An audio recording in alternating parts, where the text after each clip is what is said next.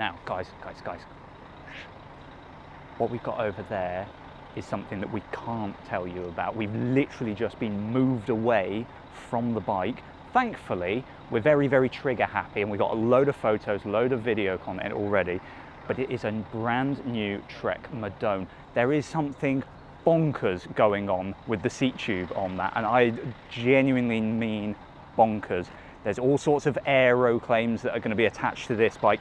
Given the state that it's in, it looks like a finished product. We'll likely see this for the Tour de France in terms of a proper launch. Will it replace the Amonda? I don't think so. The Amonda's only recently been launched, so I think this will still be a bike for the flatter days, but will we see riders like Tom Schoons, who is just there, Mr. Potato Power himself, will he be riding it on those medium mountain days?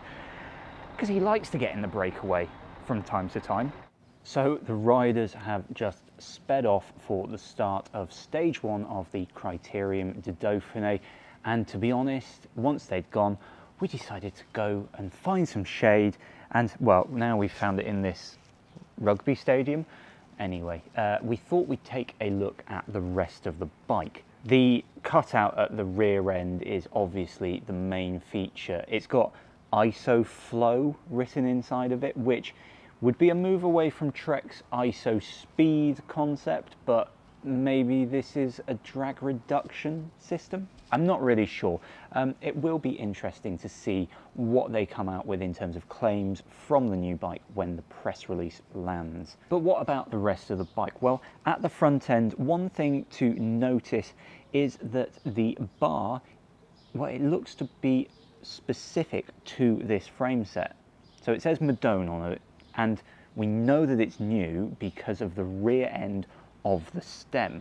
Take a closer look and you've got where the top cap sits, you've got a backing plate that allows for the top cap to be accessed, but also the stem bolts to be accessed from the side.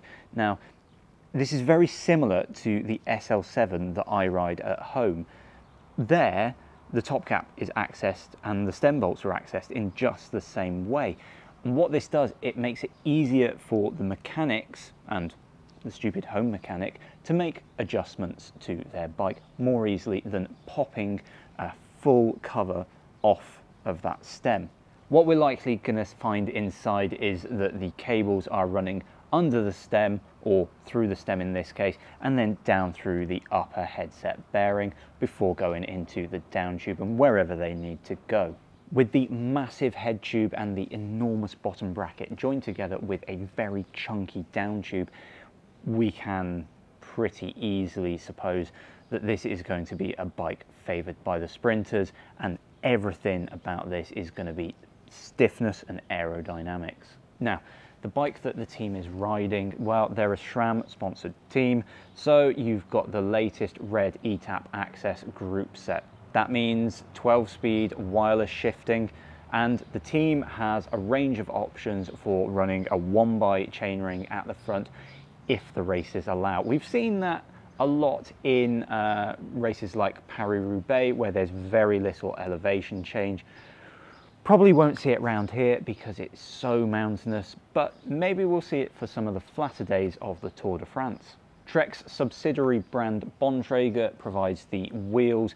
Again, the riders have a ton of options, from about a 60mm deep wheel down to about a 30mm. We'd expect they'll be opting for something around the range of a 45 in these hills, but we may see the 60s come out for the faster days, especially on this bike. Pirelli is the tyre sponsor of Trek Segafredo, and they've been pushing their tubeless tyres quite away with the new team, and the riders seem to be quite receptive to the new tech.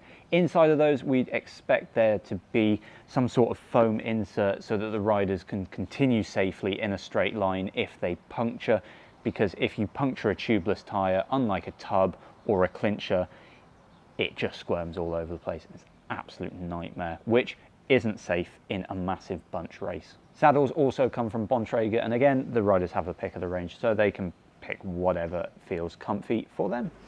I'm here with Toms, who is making fun of my pronunciation of his last name. Quite understandably, I'm butchering it. Toms, you're on the new bike today. Are you able to tell us a little bit about it? How is it to ride? I don't know what you're talking about. Oh, really? That's funny, because that's exactly what your press officer said. Have you seen anything new about the bike? No. The tires are new. They put down fresh tires. This is good. This is good. Nothing new about the frame then? Frame? No. Does it have a frame? Yeah. I think it has two wheels, a frame. From what I understand, there's like 12 speed in the back. The smallest one is a 10 cog. I believe it's there's electronic shifting. That's about it, as far as I know.